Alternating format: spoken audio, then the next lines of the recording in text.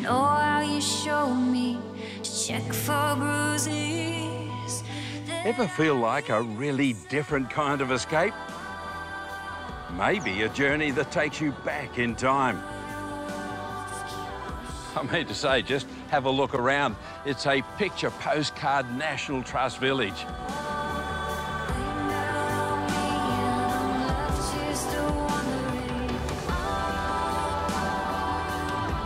About a 5-hour drive south of Sydney, central Tilba is tucked away on the south coast of New South Wales. All at the base of magnificent Gallagher, also known as Mount Dromedary.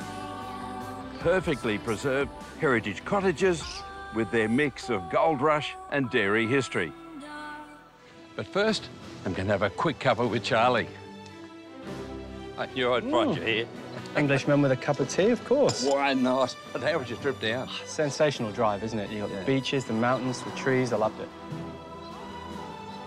And look at this place. I love the doubles. Oh, goodness, thank you. Mate, I'm not going to share. But this village is sensational, isn't it? It is. History everywhere.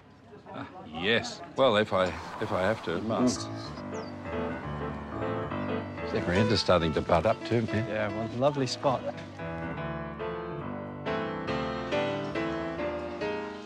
Bubba, juicy fruit. Some humbugs. Gotta love an old-fashioned lolly shop, mate. Doesn't have to be old-fashioned for me to like it.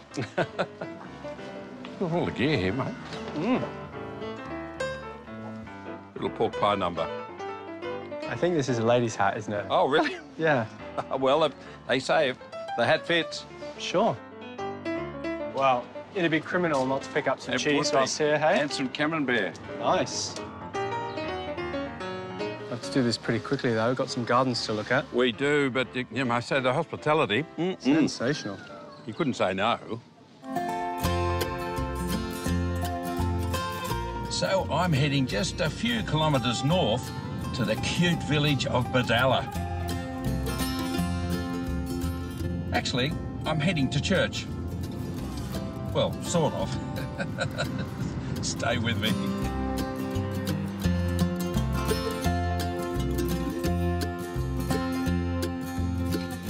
Hey, Graham, how are you? Well, Paul, yourself? Very well, thank you. Wow, how about this?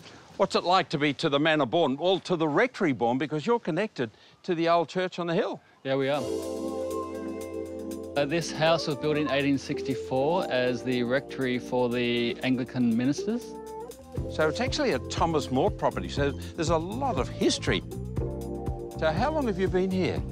We've been here 3.5 years. Oh, that's a short time. So you've obviously inherited a lot of previous owners' gardening design. How were your gardening skills? Thumbs green or more black, brown? They were quite black, actually. Oh, gee, OK. So, big learning curve. Massive learning curve. I even took myself off to the local TAFE. Oh, good man.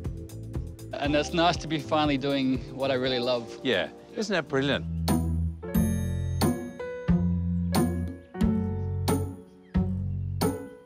Ah, the parterre. Now, this has obviously been around a while. I love these two different species, in fact, of buxus. Now, I understand you originally, they're roses and mixed perennials? Yeah, there was roses, some Japanese windflowers, there was a few violets in here. Right, so you've replaced it all with the cotyledon. Must be very dramatic when it comes into flower. Yeah, it looks amazing. There's beautiful orange flowers just pop up and they sit there out at top of the hedge for quite some time. And it's just got a nice little red edge to the leaf. Pretty easy to grow, and you don't have frost problems here?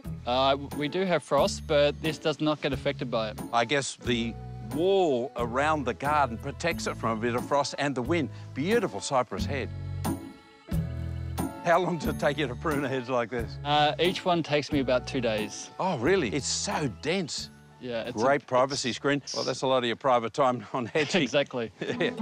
Wear bigger shoes and smaller smiles and we'll be so tall. And as we grow, they'll never know we won't grow up at all. Mulberries are such an important part of a country garden. In fact, they've got 2 here, maybe 3 on the other side. They've got lots of shade, but they've chosen really good plants. Paul's brought in different hellebores, dark pinks, double white. The white looks like Mrs. Betty Renaker, which is a really old variety developed here in Australia. There's also the Japanese anemone, the windflower. The flowers will stand up nice and tall again in autumn, so it's a garden for all seasons. Do you think that I'll never get myself together? And then in spring, beautiful boughs of double flowering cherry. I think the variety is Kansan. Fabulous.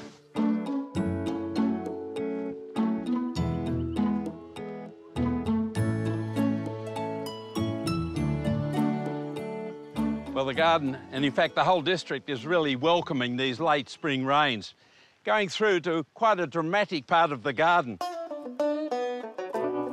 In fact, the design is taken from one of the church lead-light windows at the Rectory garden. It's the church garden. And the colours are really strong colours. And the purple behind me here is Photinia glabra, not Photinia rubens, which has a smaller leaf. And of course, the wisteria, the whites and the pinks. Floribunda is the longer raceme of wisteria. And then you've got the little short white one. Beautiful perfume, the bees love it on a hot spring day, unlike today when it's a little bit moist. There's dedication working on the espalier in the rain. But what a fantastic array of fruit trees.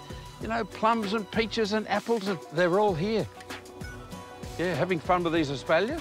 Yeah, they take a fair bit of work in winter when they need to be pruned, yes. But we do love them, and they produce a lot of fruit. And of course, they take up less space and you get more trees in. Yeah, exactly. And what about the public able to come and see? Yeah, we hope to be opening real soon. Well, thank you for sharing it today.